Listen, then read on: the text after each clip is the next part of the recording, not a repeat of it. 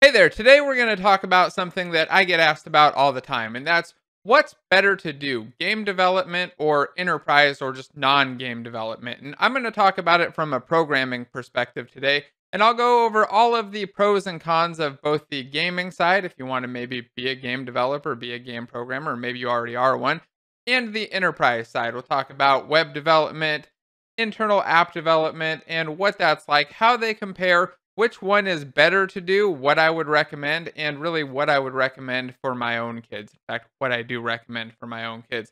So if you're curious about development, you're not sure if you want to do web development, enterprise stuff, game stuff, or maybe you're doing one and maybe considering the other one, then pay attention and follow along. I'm going to go over this kind of in depth and give you as much info as I have going through 20 some years of experience doing a little bit of each. Before we get started though, please make sure that you hit the like button or subscribe or just do both. And if you have any thoughts about this topic, drop a comment down below. I'm curious to see what everybody else thinks and what everybody else's experiences are like.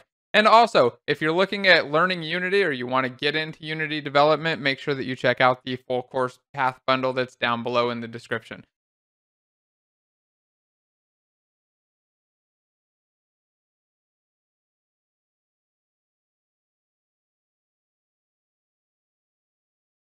Let's get started with some comparison. I want to begin by comparing these two job types in three different categories. The first is job availability. Then we'll talk about pay, how much they vary, and then some about fun and just job satisfaction. There's a lot more I want to talk about after that, but those are the key things that I want to dive into. Let's start with job availability. It's obvious to anybody who's looked at this at all that enterprise jobs are definitely more available. There are a lot more companies building enterprise applications than there are game companies. That's not to say that there aren't a lot of game companies. Depending on where you are, there may be a ridiculous number of game companies. In the Southern California area, there are quite a few. In the Austin area, there's a huge number of them. And then also in Virginia in the United States, but also just spread around the world. There are quite a few game companies, but enterprise companies, they're everywhere. Every single company essentially can become an enterprise software opportunity or can have an enterprise software job. And when I say enterprise, it doesn't always necessarily mean these big places. It's not always like you're working at Intel or some giant software company or anything like that. You could be working at any mid-sized company or even some big companies out there that do something totally unrelated to software, but they just need software day to day. Think of healthcare companies, property management companies.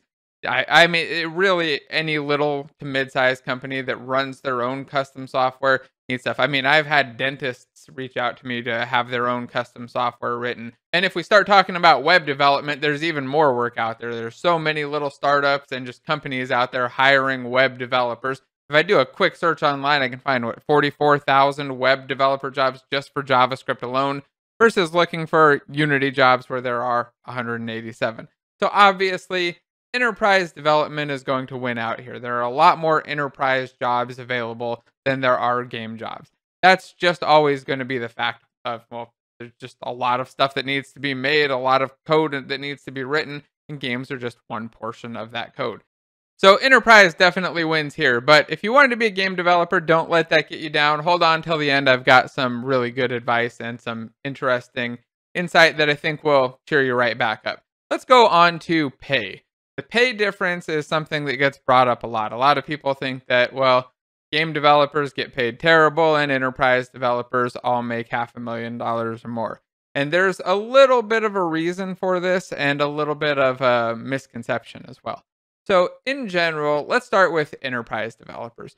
Enterprise developers have a huge variance in their pay range. So, you could be an enterprise developer that's making close to minimum wage. I've seen plenty of minimum wage jobs out there that are development jobs.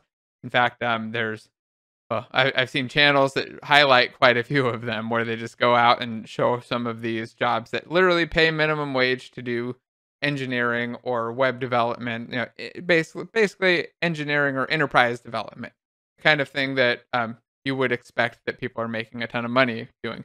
But there are also people on the other end that are making $500,000 or more working at Google or Facebook. The real numbers, though, what you should expect as an enterprise developer, say you've got a little bit of experience, is to be, at least in the United States, somewhere in the $50,000 to $200,000 a year range, depending on where you are. This is again going to vary a lot, so your location is going to matter a lot. If you're in some rural area that's got a lower cost of living and not very many enterprise jobs, then the cost or the pay is going to be quite a bit lower. And even if you go to a smaller city, the cost or pay is going to be quite a bit lower. Like you go down to so if you're from the United States or no United States areas, like Salt Lake City is a medium-sized city that's not really around other cities, and the cost there, I would say, is probably about two-thirds of what the cost would be in somewhere where I'm at, like a San Diego area, or maybe even half the cost of somewhere like a San Diego area. So cost of the area has a big impact on it, but also the size of the company has a big impact on it. Well, the size and financial stability of the company. Some small companies also pay really well, but generally the bigger the companies are, or the better they are off financially, the better they pay, and usually the better off financial companies grow and they get to be the bigger ones. So the bigger companies tend to be the ones that are paying quite a bit more, and the average jobs that are spread around tend to be on the lower to middle range. So it's pretty good pay. It's not terrible. But there's a lot of variance, and I think a lot of people go in expecting that they're just, going to be making $500,000 and they're going to go work at Google, or they're going to go work at Facebook. And again, there are places where you can do it, and it's a lot of work. It's not an easy thing to do. It's very competitive, and you really have to practice and train and be ready for it. I know people who've done it, and it's like a full-time job getting ready for it. So don't think that that's just like a thing that you fall into and you're just magically going to make that much money without moving there and doing all that work. So again, big variance there. Let's talk about game development. Game development pay, in my experience, has been a bit more stabilized. Now, it's probably just the fact that there are quite a few less employers, so people kind of know what everybody else is paying, or at least, game developers who have friends everywhere else kind of have a good idea of what everyone else is paying. And I would say that in general, as a game developer, as a programmer, on the programmer side only, you should expect to see pay ranges starting around as low as maybe 50,000, although that's kind of on the low end. It depends where you're at, and up into the probably around 150,000. Of course, with all of these, they go up higher and down lower. Same with enterprise. There are enterprise developers making $1 million, $2 million a year and making zero. And the same is going to be true with game developers too. There are going to be variances there. But what I found is that in general, the game developers, I would say I would expect it to be closer to maybe 70 to 120,000 in the United States again. So it's a little bit tighter of a range, but I would say a slightly smaller range. Now, there's another difference though. The one thing that I've seen in game development companies with pay that I haven't seen so much in enterprise companies is relatively big bonuses. Most enterprise companies, not all, some enterprise companies have amazing bonuses. I've heard about them, but I've never really seen them personally. But most game companies tend to have relatively good bonus programs where they'll give out a good bonus based on a release or a launch. Not all of them, but most of the ones that I've worked at. On the flip side of that, though, a lot of big enterprise companies will give you stock. And if the company is good and the company is growing, then that stock can sometimes be worth as much as your salary. Now, I wouldn't expect that to be the case starting out, and you're going to have to understand how all that works and everything. But I would say all in all, for pay between game development and enterprise, I would expect it to be about equal. I think that the job availability is going to be, obviously enterprise has got the win there. But when it comes to actual pay, I would say that most of the game developer programmers that I know make as much as or more than most of the enterprise developers I know. I can think of a few that are kind of on the outliers, but as far as people that I know personally, the game developers generally just get paid a bit more. I can think of, again, I don't want to dive too much into outliers, but I would say that I wouldn't worry too much about pay either way. So let's dive into item number 3? There we go. I got a third finger there. Satisfaction, or job satisfaction, or fun at work. So This one, I think it's pretty obvious where it's going to go, but I want to explain why it's going to go there. So I'm going to just start by saying that this is going to go to the game development side. And the reason for that is primarily it's not so much the projects that you're working on. You might think like, hey, it's because you're working on games and you get to play these games all the time. That's so fun, right? Like whenever you're bored, you just stop and you play the game that you're working on. That is definitely not the case. It's more so the fact that with games, you get to really, I guess, see the joy and the payoff from the end user. With most enterprise applications, you're building something where you're never going to see the people who are actually using the thing. Now, on good enterprise teams, you'll get some feedback and you'll actually have some experience going out and seeing the thing in action and getting real world experience with whatever the thing you're building is. I've got quite a few horror stories about that exact situation happening, and I just don't want to dive into them right now. But in general, you're just not going to be seeing the end result of like your project or your work. You don't see the joy of the customers, getting to play your thing. With a game, that's exactly what you get. Well, and the other thing, they're probably not even playing it. They're doing work, right? You're giving them a thing that makes them work, and it's not something that really usually excites them very much, right? Like, hey, here's a new thing to make it so you can do more tasks every day or whatever. In games, though, you're giving people fun and enjoyment. You're making people smile. You're making them laugh. You're making them, just be happy.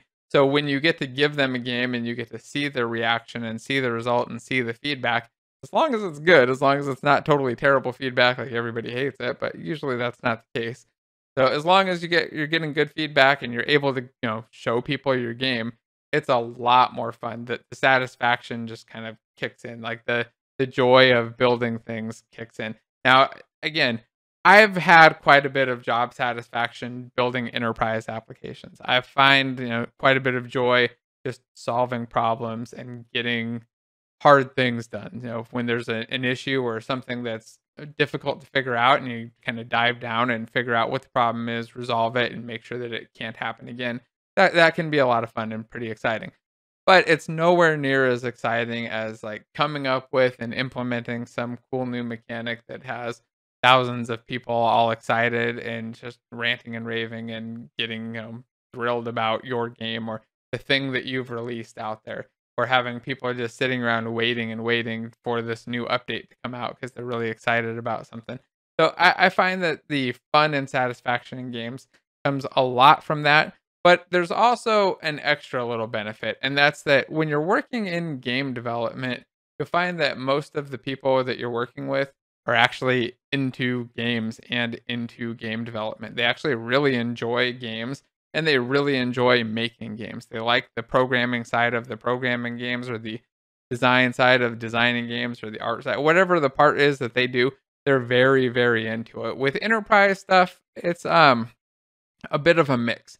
I would say maybe like 1 out of 3, maybe half of the people are very into what they're doing. They really like the development stuff. They want to talk about the new web stacks, the new frameworks, all this new stuff that's coming out. And another half the person, or maybe 2/3, are just there kind of like it's a job. I do this thing. This is it. I don't really care about this stuff. It's work, and it's not like a passion or joy thing. I find that just working in games, you get a lot more of that group excitement and passion kind of coming out. Now, there could be downsides to that. I don't know, but I've never really experienced them. I just really like the atmosphere of game development and the kind of excitement that comes along with it. So, on this side again, I'm going to give it to games.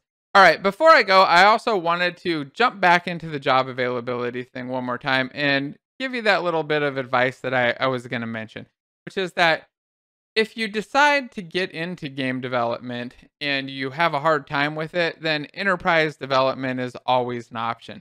If you can write game code, you can easily learn how to write enterprise code. And this is probably the biggest tip that I would give you. If you're learning one, you should spend a little bit of time learning the other. I'm not saying that you should spend a lot of time, but dedicate maybe 10% of your time when you're doing some learning to just explore and examine what the other side looks like. If you're doing enterprise stuff, spend a little bit of time experimenting and learning game stuff. If you're doing game development stuff, spend a little bit of time setting up a web page. Build a web page or build a little Windows app or a little Mac app or something that you can try out. Maybe try a little bit of machine learning, something that's outside of game development. Whatever it is, experiment back and forth a little bit, and what you'll find is that it's very easy to make a transition. If you can understand one type of coding, you can easily understand the other type. It's just a matter of learning a few new words and a little bit of structure and then putting things together. It comes, well, you build it up as kind of a muscle and a skill, and it'll get easy to switch back and forth. And if you have a hard time finding a job in one side, it can be very easy to make the transition back and forth. Once you've done the transition once, it's very, very easy to go back and forth between the two. Also, if you're looking to advance your game development skills, I've got my full path bundle on sale right now where you can get all 3 courses for the price of one. And I've got a new course that's just about to come out.